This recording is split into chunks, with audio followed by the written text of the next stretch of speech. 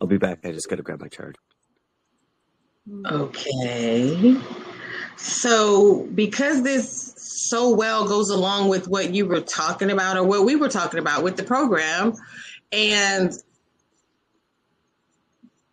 a whole new meaning to inside voice, I wanted to share this, what Peace Dealer said on Instagram.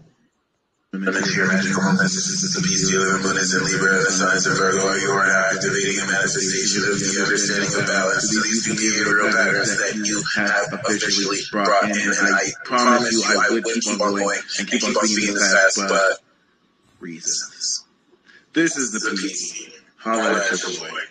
You are effectively manifesting supernatural techniques that you have spent the better half of your entire life, but more recently, 6 months, and even more recently, 2 weeks, setting up together, and bam, look at you, telling all of your haters that they can suck on your energetic lollipop that is rainbow flavored. Because rainbow flavored lollipops make peace and love go around.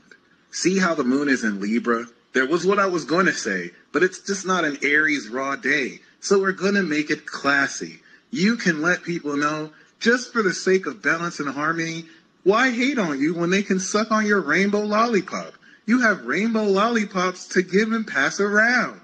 And that way we can promote peace and unity. And you're going to make them suck your rainbow lollipop because that's just how we moving today. The moon is squaring Pluto, and that brings, let me just say that again, the moon in Libra on the south node is making a 270-degree closing square with Pluto, Hades, in Capricorn. 2 words, social pressure. The social pressure to maintain your raw individuality and understanding how to balance that with frauds. I mean, with other people. And also with people who align with you. And the pressure against maintaining that 90-degree square, 180-degree oppositions represent outside influences against what is Capricorn, the authoritative collective. You could look at it as an amalgamation of narratives and just what everyone thinks and believes. So you're having to maintain how you're balancing these behaviors you're activating against traditions and pretty much bullshit. You might not think it's a lot of the stuff that your parents made you do and that you're making your kids do and your parents made your parents do and your parents made your parents do and you like only do because like that's just what you guys do. It's all bullshit. It's all, I know some of you don't like to hear that. I know some of you are very proud of these traditions too, and you just hate to see them crumbling in front of your very eyes. It's the apocalypse. I know you don't like that. And you're not even going to like where it's going. Like Pluto's going to go in Aquarius. It's going to make you cry. Anyway, yes, you must maintain this evolution of individuality and a vulnerability that it takes to express this. Because a lot of people are fake. Like when it comes down to actually expressing who you are and what you really like, there are ways in which we may unconsciously self-edit ourselves because we don't want to come off a certain way. Anyway, you're not going to be able to do that today. So, social pressure. Are you going to maintain everything that you've activated, or are you just going to buckle in the pressure of quite literally other people's viewpoints, opinions, philosophies? See, a lot of people let it give you philosophy. They let it tell you how their beliefs identify with them, but they don't give you truth. They don't disassociate what they believe versus what actually is. Those people are delusional. Yeah, a lot of them have degrees. Some of them don't have degrees. They could be poor, rich. They're delusional. They don't know how to separate both, and then they project stuff on you. Yeah. Anyway, make sure to let them know they can suck on your rainbow lollipop as well, because we're promoting peace and unity here. I don't have any Libra in my chart, so this is ingratiating for me, but it works. So yes, just suck on the rainbow lollipop. All right? Anyone who gives you any trouble, just literally tell them to suck on your rainbow lollipop. It tastes like grape. It tastes like watermelon. Man, somebody's Virgo friend said I had a yuck mouth, and that just really pissed me off because I be going at the only people that I take chapstick when I be showing up crusty on this. Because the cleanest for Virgo. It's not good enough for you, I see. It's not good enough for you. Oh, man, yuck mouth. I just want to be petty. Anyway, it's cool because she can suck a rainbow lollipop. We promoting peace, love, and unity out here. Okay, it's all good. But no, for real, that square, it's not good. It's not bueno. It's very challenging. And if your development and growth isn't worth more to you than what other people in their limited perspectives who can't even see more than 1% of the electromagnetic spectrum, if that matters more than everything you've grown and built, then you are going to buckle down under this social pressure, which is life is not even that much. It's just what other people think. And now I want you to kind of know how I'm trivializing if you think of all the issues that are going on in the world. Like Pluto at 28 degrees is representing a high quality of like social collective issues that have been affecting us since long before 2008, and then we can bring in the 1700s. So for me to trivialize all that and all what everyone else is going through it as just other people's opinions, it's not important. It's crazy because that's really all it is. It's not even that important. It's really just what other people think. You would think it's more important. You would think it's the most important. It's trash. It's not even important. And this is why the North Node in Aries is saying forget this What's up with you, G? What's up with you? No. I don't get what's good with you. For real though, what's good with you? Actually, really, what is good with you? Have you really decided? Because this moon in Libra is pretty much going to force your hand. And for those of you who are fully aligned or just fairly, keyword fairly, because you want to balance Libra, fairly aligned with who you are, you're going to be Gucci. You're going to be Gucci. We're coming at the end of this transit, but being that the sun is at 25 degrees, you're okay. Guys, I don't know if you've ever seen, all right, that's a stupid question. You've seen anime, you've seen like television shows, and there's these tropes where at that moment of pressure, someone takes everything that they've learned and they don't have time to think about how to do what they have to do. They just do it. And they, I don't know, awaken power, right? Cancer is a metahuman ability and power. Libra is classic superpowers. All those Virgo suns and Virgo risings out here acting like they don't have literal superpowers. I mean, some of you see it because you also be acting too. Libra, I see you. Scorpio, I see you. Sag. And if you're after Sagittarius, just miss me. Okay, and we're not talking. All right, cool. So, like, I don't know if you know, Leo, you're kind of in there too. Like, these are the supers. Leo, Virgo, Libra, Scorpio. Any energy you have there, like people who have Mars and Scorpio or Leo have super strength, textbook super strength, like superpowers. The first four zodiac signs are the individualized quality of just raw power. Everything that you can do as a human with just your raw power. Once we step into Cancer, that bitch is psychic. That female dog, I was of course saying bitch as if Cancer was like a female terrier. You know, my bitch, she's psychic. Okay, she be snooping around and she be just knowing who people are. I thought he was cool. She was barking at him. And now I found out, oh, she's psychic. You know what I'm saying? Whew, that was close. All right. But once we step into Libra, that's superpowers. That's superpowers. So, okay, we just activated a new moon opposite Neptune in Pisces, which now gave you a very masterful analytical awareness of every single possibility your imagination can conceive to literally not only activate this new cycle of holding space for your dreams to be made real, but to actively also make your dreams be made real. And now we're manifesting that activation with this balancing understanding of your social actions, which I'm not even going to hit you with that jargon. The superpowered quality of Libra, if you think of Aries as raw power, through the understanding of psychic Cancer that now draws out your super potential, right? Or really, you don't have to complicate this. If you've ever rehearsed to practice and perform, whether you believe it or not, your performance was an application of your superpower. Maybe it's not at Superman's level. Maybe it is beyond Superman's level. Pisces, I'm looking at you. What are y'all still doing on this planet? Aquarius is about to awaken too. I don't know if you've seen Invincible, but the Viltrumites are awakening. Aquarius, I'm just gonna snitch on you. It is what it is. I was hesitant on if I would snitch on you, but you got the whole galaxy afraid of y'all. So I'm just gonna snitch. Pisces, I'm gonna wait until I snitch on you because you still have Saturn in your sign, and I don't want beef with Kronos. So I'm gonna wait till it goes into Aries, and I'm gonna just hardcore snitch on y'all. See how I'm interrupting my transit, this moon message. I'm a hardcore snitch on y'all. Hardcore.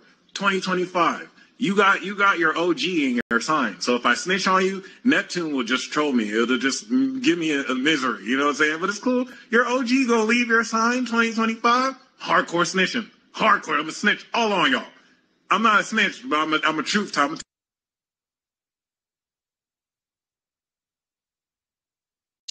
He said so much. He said so much, it's the outside voices and being firm enough to know your own voice and just be comfortable enough with yourself that you could just do your own thing without having to seek the approval of others. And it's lonely freaking being right sometimes, and it's lonely being different, and it's lonely being, and I think maybe that's why there's such a convergence on being a part of large groups and accepting group ideas and not wanting to miss out, but to be a part of the crowd and to be on the bandwagon because you're so used to being knocked around and so used to being alone that it's way more sexy and appealing to be a part of the group. And then you ever see that okay, sometimes there's the big dog and the little dog from Tom and Jerry, and he's like, rah, rah, rah, and then the little dog's like, yeah, Spike, get him, Spike, and then the little dog is like, rah, rah, rah, and then the big dog's like, shut up, like, I don't need you to repeat everything I say, Or like I've seen so many movies where it's like the little sidekicks around the big dog are like, the big dog. The funny thing about that, Terry, is the big dog doesn't even have a chance to think. The big dog doesn't have time to change because the little dogs are behind him like, yeah. And it's like, okay, can you shut up? Can you be quiet? Because you're like way more into this than maybe I am. I'm just being me, but you're so busy being me and how do you say it? It's not support, but reinforcing the idea of who I am, thinking that you know who I am. Like you're actually creating an identity for me that I have to live up to. Like there's a lot going on with people. It's not just the figureheads. It's the underlings around people that reinforce the idea. And it's the pressure to keep pleasing people that even large scale people with books and channels and personas, they can't even escape their own identity because there's so many people watching. And you spoke about this the other day when it came to the tarot lady, but this is something that you talk about a lot, Terry. Yeah, because we do, like when people become at the forefront of something, they're not allowed to change their opinions because all of a sudden what they've said in the past has become quote the truth or whatever, but we're constantly evolving. And so somebody in the tarot who, for example, has a certain way of thinking, but they are introduced to their higher self brings them further along the journey. So what was their truth before? What was what they believed in? They now have to believe something else. And are they brave enough to step aside from that belief that they had, that they were bringing forward, and step out onto the new path? And people don't want to see that change because they've all rallied around somebody and this is what that person said. But meanwhile, that person is now said, well, that was a truth then, but now I've moved into another truth. And so then they're chastised for making and connecting with their higher self. because people don't want that. People don't want change. They like to be comfortable in a certain area and say, okay, well, I'm comfortable with this truth and that's it. But part of our evolution is stepping forward into that unseen territory and making that transformation. And I pulled another card just before that, and we started talking, and it is about transformation and a fresh new way of living energy. So we are, when we allow ourselves to transform, then the energies are going to come in, and we're going to be provided through our connection with our higher self. We're going to be provided other scenarios to expand our way of thinking, because, you know, we can be in a box and we can open the box and we say, oh, wow, look at all this new information. But guess what? That box is within another box, and that's within another box. So as soon as we feel comfortable with something, then we have to realize that, wait a minute, it's time for us to expand our awareness, because comfort is just part of that whole inertia, and we're not growing. As soon as we're too comfortable, we're not growing, and we're not opening up to more understanding. And I know I've gone on along. And they got a word for that, the unknown unknowns, and they call them black swans.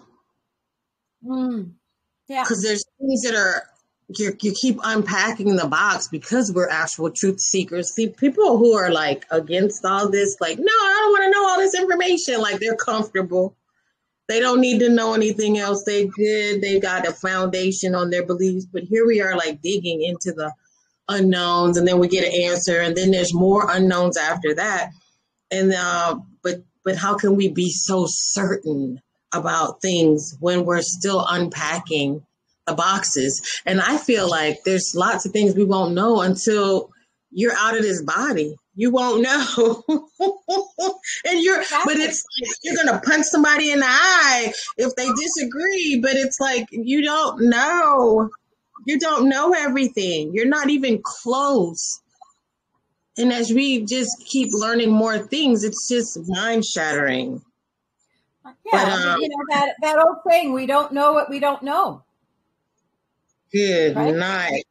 Yeah. Good night. You know, like I know in meditation classes that I've taught, one of the things is like, what do you know and what do you believe, right? We believe something, and then it gets to a point where we know, but beyond that knowing, then we have to leave that and say, okay, I may know this, but there's a bigger truth out there. And that's when we can believe something, we can know something. And when we know it, then it's time to step outside the box and open up to something more and explore. And this is what I really believe this is what our soul's journey is about, is opening up to new information and allowing that information to transform us, right? It's about surrendering to the journey, release control, and then allow the transformation to happen for us. And live in those new energies. And then when they become too comfortable, then it's time to say, okay, now I've got to expand on that. Why am I just feeling I'm not growing anymore? So it's that process within us that keeps us moving forward and propels us. Because as soon as we stop, then we just start to lose our life force, because the movement propels us, right? And as soon as we stop, then we give in, and we're no longer moving. We just become inert, and we start to degrade ourselves. And I think the saying is create or dissipate. Yeah.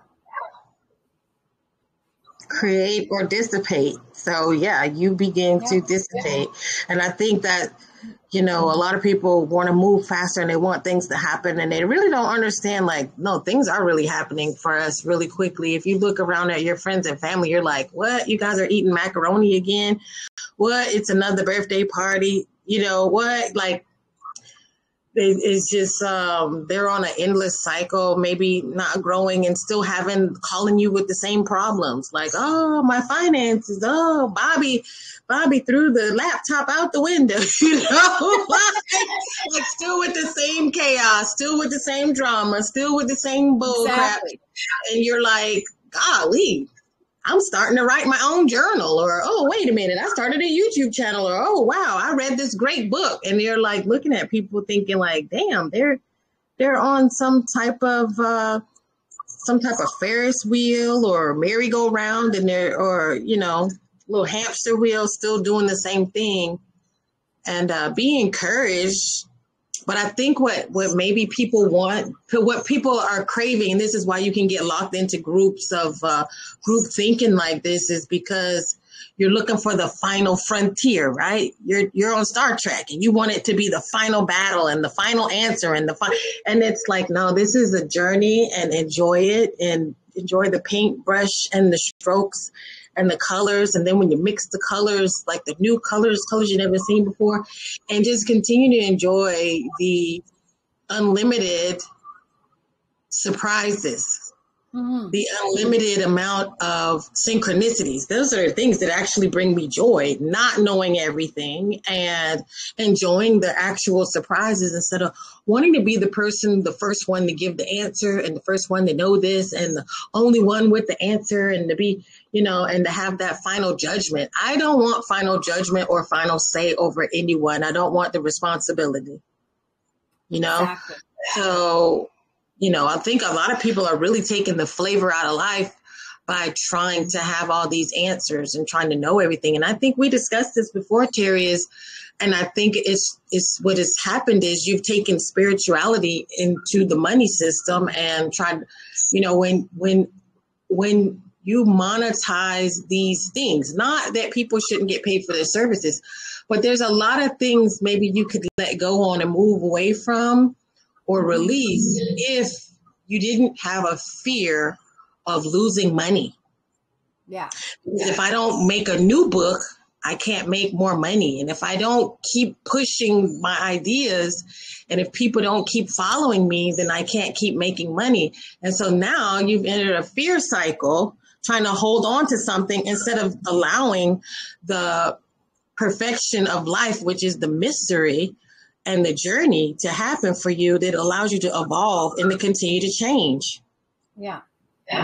You can't grow being locked into any of these systems. You can't. I would like to do tours in Egypt, and we decided to wait and spend family time instead of trying to be in a hurry, because I have a problem with being money motivated to do things that are strictly money motivated. I don't want to be locked into doing things and not enjoying life because I just want the money.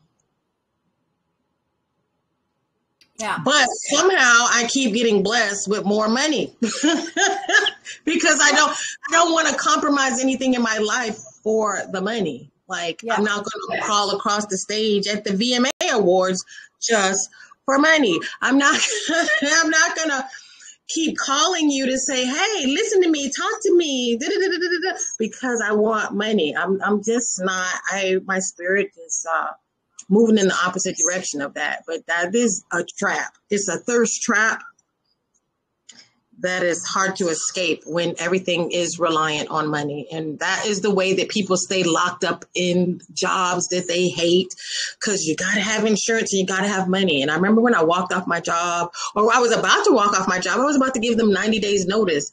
And then I got a call that says, hey, we need you to leave now because you're retired and we can't have you in the building. Because I finally just said, fuck it. If I don't, you know what? I don't know how I'm going to make it, but I know I can't be here anymore. And then I got the call that said, get out. Yeah. Get out. Yeah. So when you can get past the fear of relying on certain things, certain ways to earn money, then it can open you up to other ways to finally get the things you want and be abundant in your finances at the same time. But you have to be open to it. You can't be so rigid, because sometimes we think like, oh, I'm going to get it this way. And then it's like, no, there's a plan. Source has a plan that's way over here, but you're so focused on forcing this ball up the hill the wrong way. And guess what? The ball is actually a cube. So you're just going to keep struggling. And because you think it belongs this way, you think it should be done this way, and you don't let go. And that's a part of what you were saying earlier. You can't always think that you know the way. You have to sit back and allow things to come to you in that way. But that's a lot for people. So, hey. I just want to, and we've used this analogy before. It's like you're driving down the interstate and you're going from A to B, and you stop to get gas, and you pull off the interstate, and you get caught up in the new politics of this new town, but that's not where you were going. Jax is running for governor, and she's like, hey, I need your help. We got to help Jax run for governor. Now we done got distracted. We got campaign flyers. We painting the town and cutting lawns and kissing babies. But it was like, wait a minute, that wasn't what I was supposed to be doing. Yeah.